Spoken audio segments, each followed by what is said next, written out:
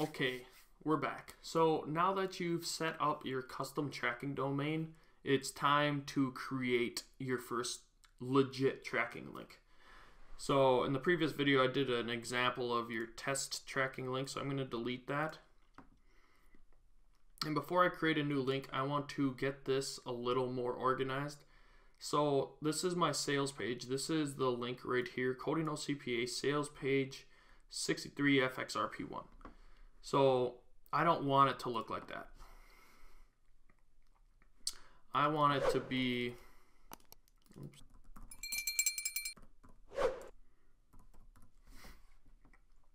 so I didn't want it to look like that. I wanted the end of it to be CLA safflower oil. So I'm going to update the funnel step. So now you can see it's a little more neat, and it says cpa.com/CLA safflower oil. But when you preview it, it'll give you a sales page 26268199. I don't want that to look like this either. So you might be thinking, I thought you just changed it. But actually, this is just the main link, and these, okay, once we have a split test going, there will be another one over here.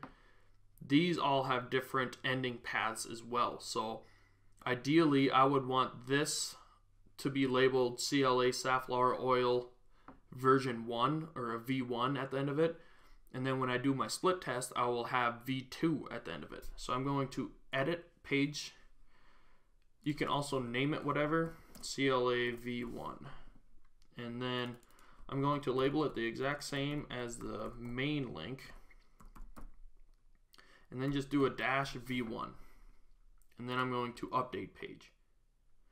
So now when I view this link, it brings me to volume 1 right here. So now that we have that organized, I am going to show you how to create your first tracking link. So HTTPS, CLA safflower oil. This is the link you want to grab. I'm going to create a new link. Okay, so I just labeled the link name CLA safflower oil, and it's track.codingcpa/CLA safflower. Primary URL is this URL right here. And then I'm going to click save. Now we have our first legit tracking link set up. So I am going to copy this, and I'm going to paste it.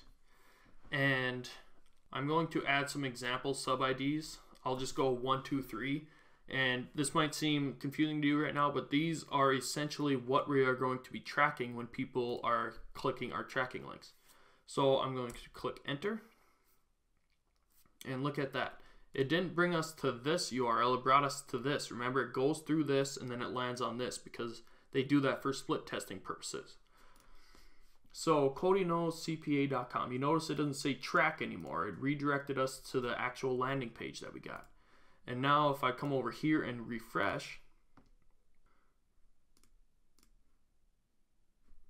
I was on February 5th, but okay, so I refreshed it and I got a unique click. So when I expand this, I should be able to see those sub IDs that I put at the end of it. And with ClickMagick, it only shows sub ID 1, but then if you hover over this eye with a circle in it, it shows you 5 sub IDs. So we got 1, 2, and 3. Those are the 3 that I put at the end of the tracking link. So when we're creating our Bing campaigns, we're going to put tokens where I just put the 1, 2, 3. We're going to put tokens that are the keyword, the query string, the ad ID, and this is going to be data that we get to dissect and see which keywords are converting for us. So it shows me the sub IDs and the unique clicks. So pretty cool, right? I'm going to come and clear my stats. Clear my stuff.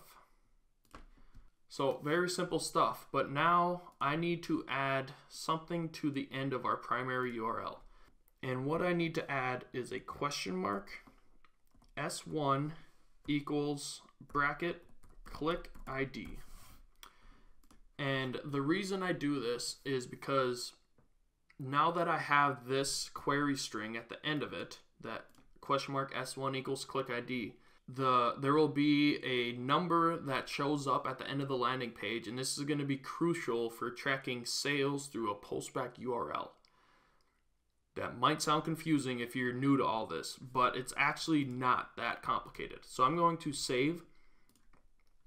And now the next time I do the test, instead of it saying CodyKnowsCPA.com CLA Safflower Oil Volume 1, there will be a question mark with some numbers following it. So let's test it out. Going to copy, paste, and I'm going to do 1, 2, 3, 4, 5. Remember, there's up to 5 sub IDs that you can track.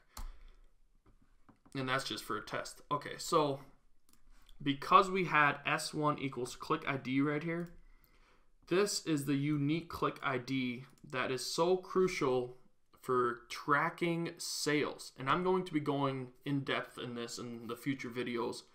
But just remember, you're going to always want the click ID, the question mark S1 equals click ID. And then for this, and then for it to be a 9-digit number after the equal sign. So that's simple stuff so far. And I think that's where I'm going to end this video. I'm going to refresh the stats one more time, and I'm going to show you that I should have 5 sub IDs that tracked on this click, and it should be in order 1, 2, 3, 4, 5, because that's what I tested.